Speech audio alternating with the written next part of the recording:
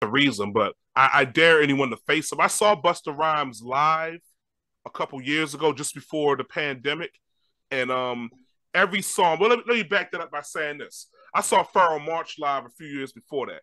Pharoah March was great live. I saw Pharoah March a few times. I saw him once with Jean Grey, Mos Def, and Talib Kweli. He opened up for them, or he was second after Jean Grey or something like that, maybe, or maybe he came first. I can't remember.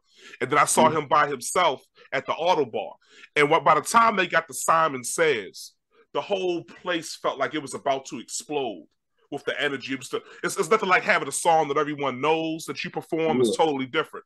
But when I saw Busta Rhymes live 6 months later, every fucking record that he played, the whole place felt like it was about to explode. Like the energy in the room was unbelievable. I was drenched in sweat. I was like, what the fuck? I mean, I remember hearing Busta Rhymes at a homecoming at UMBC back in like 2001, 2002. I didn't even go to the show, but you could hear his voice projected driving up the street.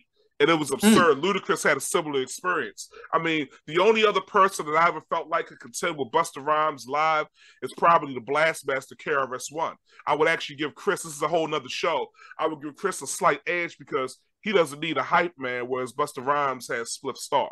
But live, Busta Rhymes is a motherfucking machine. I haven't seen Busta live yet. I got to though, man. You got to, brother. Tickets get too high. When T.I. was talking about I would beat Busta Rhymes in the verses, I was like, get the fuck out of here, sit down. Then he started to try to walk it back and say, well, you can't do anything before 2000. Busta Rhymes got so much shit, he would annihilate, obliterate T.I. expeditiously.